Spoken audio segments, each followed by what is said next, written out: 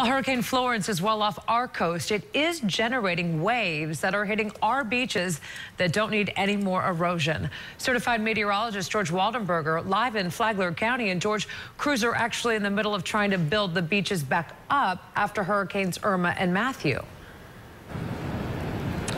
Yes, Martha, Flagler County is trying to build back up the beach dunes with all of this white sand that you can see here up against the base of the eroded dunes.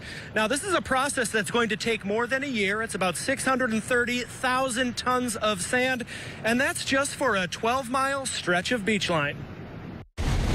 Hurricane Florence may stay well off Central Florida beaches, but distant waves it generates are already hitting weakened Flagler County beaches. The dunes were completely wiped out by Matthew. 2 years ago, but significant erosion still is clearly visible. It just chipped away at the base of the dune, and the dune would collapse, and then it would chip away, and it would collapse. These grasses are growing along a sand dune, which is a natural barrier against storm wave action. This dune has been cut back about 25 feet 2 years ago from Hurricane Matthew. So Flagler County has been rebuilding these dunes to protect the houses on the other side. Truck after truck after truck. Since January, Flagler County has been bringing in sand, rebuilding the dunes.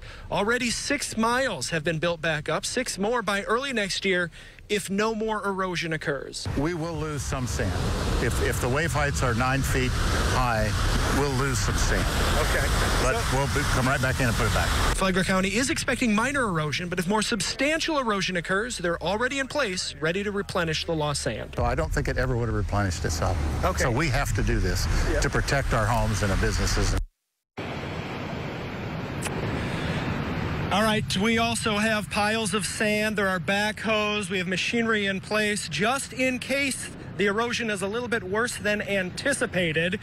For now, it looks like by early next year, this entire project will be done, but then there will be 6 more miles of beach that need to be replenished, and that is right near Flagler Beach. Reporting from Flagler County, I'm meteorologist George Waldenberger, Channel 9 Eyewitness News.